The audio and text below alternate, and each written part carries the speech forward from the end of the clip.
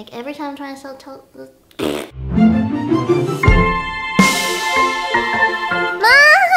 Hi guys, welcome to another Thunder Thigh Thursday. So if you guys follow me on Snapchat or on Twitter, you probably know that I've been tweeting about being sick a lot, and I've been Snapchatting like at the doctors and all kinds of stuff.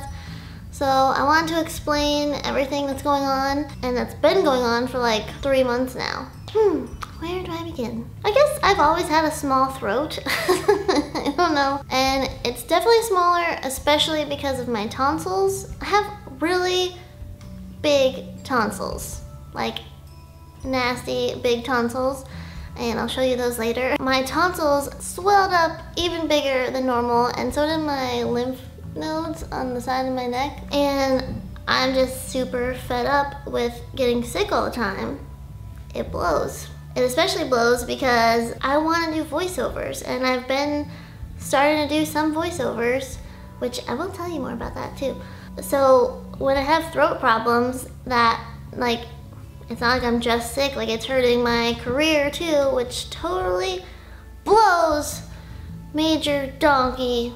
So anyways, for the past 3 months, I've been like on and off having like strep and tonsillitis and all kinds of crap. That's why I've been home in Georgia rather than out like in Vegas or in LA. I've been home for like so long. Like when I was at VidCon, I wasn't like sick then, but my tonsils never deflated. Basically, they were still like super swollen, so when I talk for long periods of time, it hurts. So the part that really sucks is I've been to like, I don't know, probably like 4 different doctors, and I think I'm still gonna go to another doctor probably sometime this week. I went to the ear, nose, and throat doctor, and he gave me antibiotics to like hopefully fix everything, and it didn't fix anything. So he wants to take my tonsils out, which I know like it's not some like super crazy major surgery, but it's still like a sucky surgery.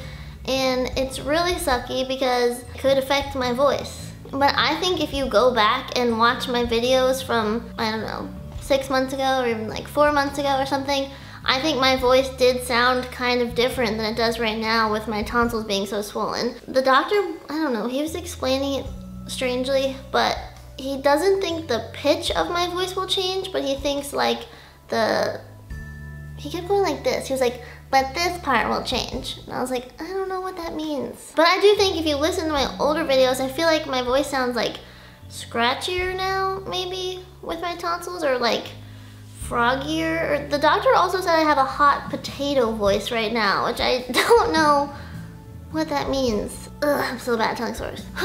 So I like, when he told me at the doctor's, he was like, you have to get your tonsils out. I just started crying because I'm just very scared, and I don't know. I just don't know what can happen, so it really sucks.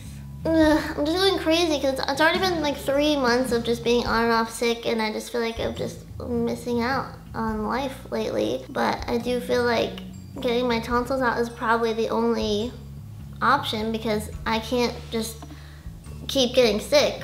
Let me show you my disgusting tonsils. I'm just warning you, they're really, really freaking gross. This is semi-graphic, so here you go.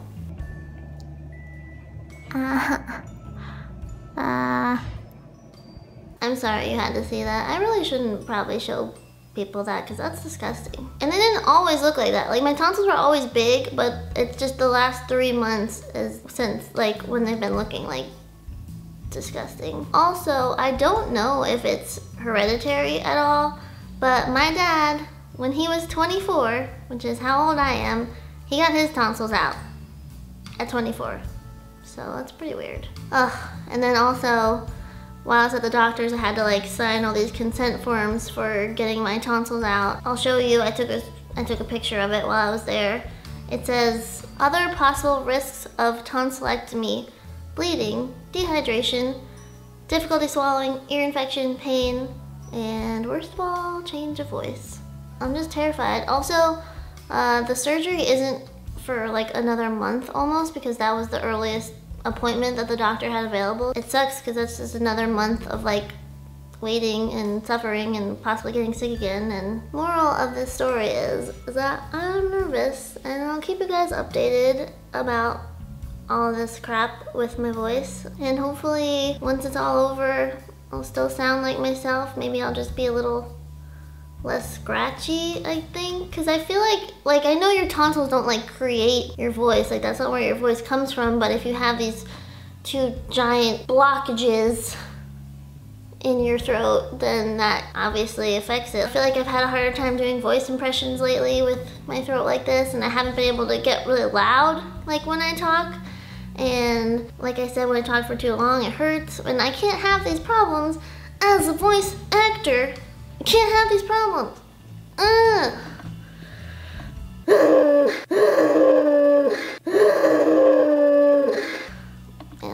Lastly, on a positive note, I did record some voiceovers in the past, and they're finally out. Like my video I posted on Monday for this web series that I'm doing, which is awesome.